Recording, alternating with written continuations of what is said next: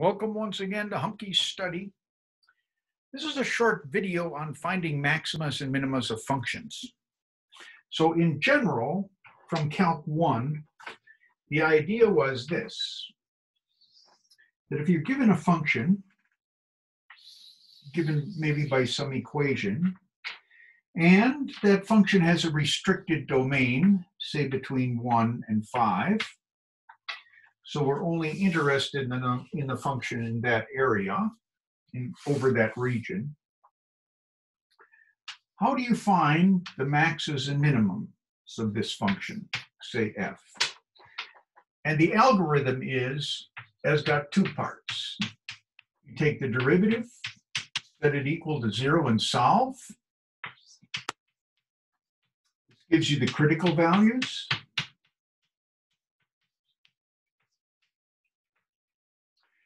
Then secondly, you check the boundary.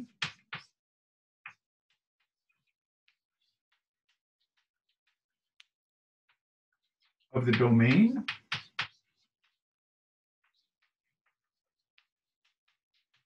In this case, the domain was the interval 0 to 5, so the boundary of that domain just has 2 points.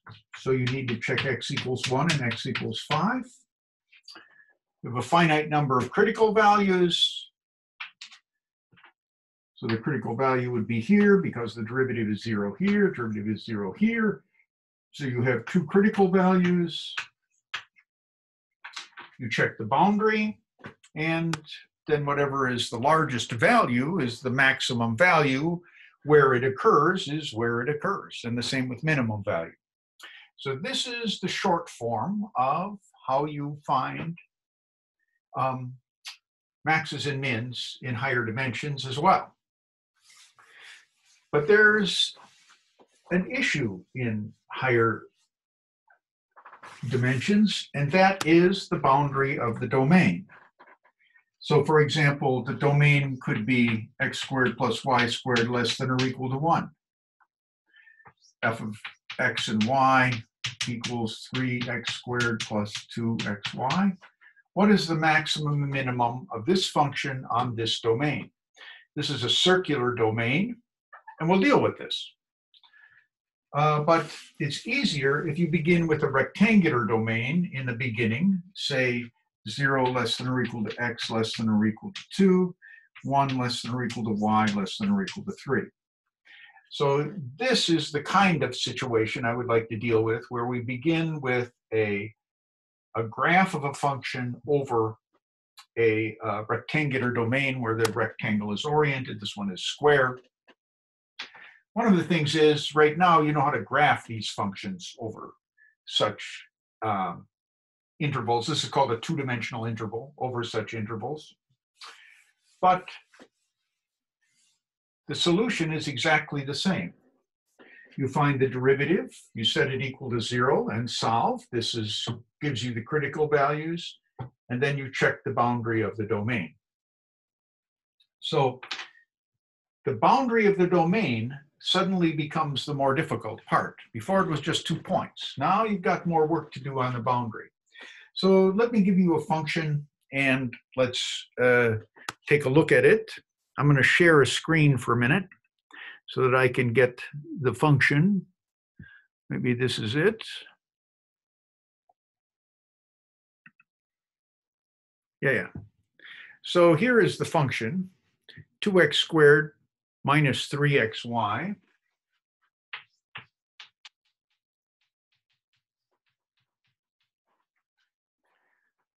Maybe 2x squared minus 3xy.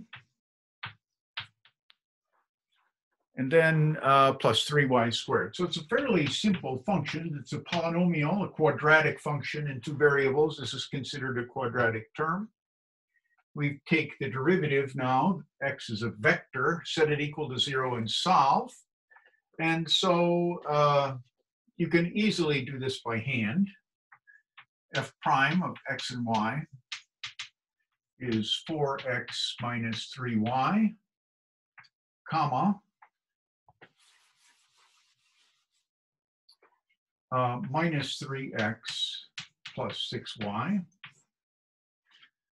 And you can easily check that the only critical value is the origin. 0, 0 is a critical value of this, and the value of the function there is 0. So the critical values, or the critical value that we need to check here is 0, 0. And f at 0, 0 gives you 0. Could be a min, could be a max, but we have to check the boundary now. So checking the first part is easy. It's also relatively straightforward with Mathematica. So here I set up the function, and then we have a plot of that function. And from 0 to 2 and from 1 to 3. So there it is.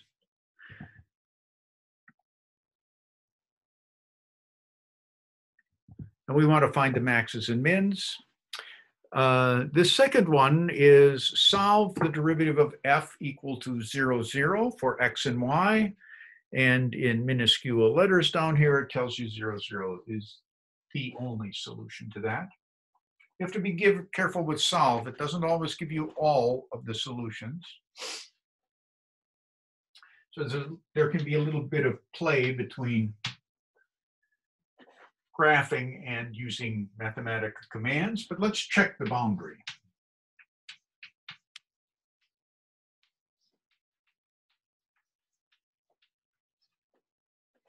So in our case, this boundary for x, 0 to 2,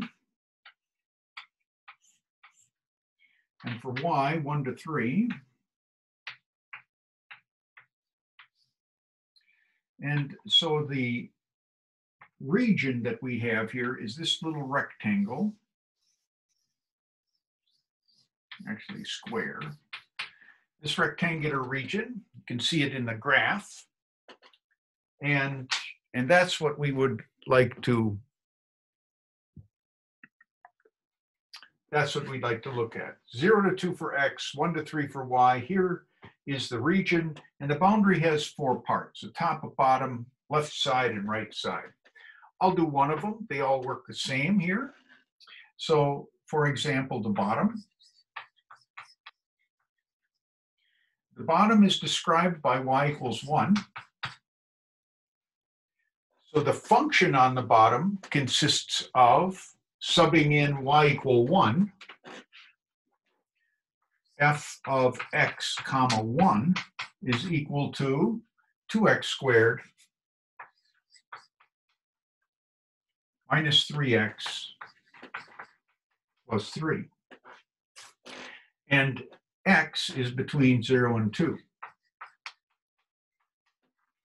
So this becomes a one-dimensional problem. You have a single variable here because the boundary will be one-dimensional. But for this bottom, we have a one-dimensional problem. Find the maxes and mins of this thing on this interval. And I'm going to move up a little bit and do that. To find the maxes and mins of a one-dimensional function, you take the derivative and set it equal to 0 and solve. So f prime of x1, and there is only one variable here, is 4x minus 3. So x equals 3/4, needs to be checked. The y value is 1, 3/4 and 1. Let's see, 3/4 and 1, that's this point right here. And we also have to check the endpoints here. And the endpoints are at 0, 1 and at 2, 1. So that gives us 3 additional points to check. And we need to sub those into the function and check. And we'll get 3 values here. Whichever one of these 4 values is the maximum will be our candidate for max. And where it occurred will be our candidate for where it occurred. But we also have 3 other pieces of the boundary to find. So this is I'll share my little screen once again.